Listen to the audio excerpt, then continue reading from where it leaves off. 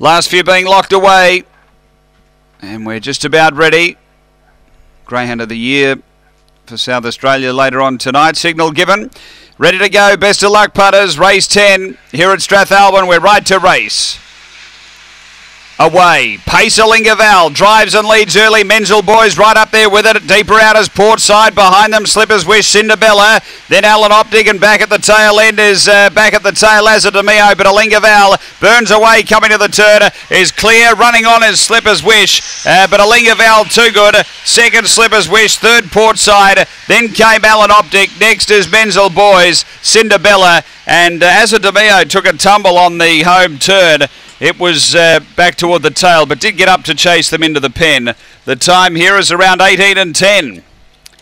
So Val for Yvonne King, getting home with the last winner here. A Blank Bitch, March 2014, Fabregas, AJ. Number 1.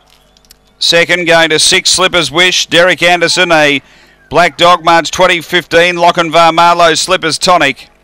And number 8, Port Side, Alan Meagle, a Brindle Bitch, November 2013, Barsha Bale Sober. It's 1-6-8, 3/4 after race number 10 here at Strathalbyn.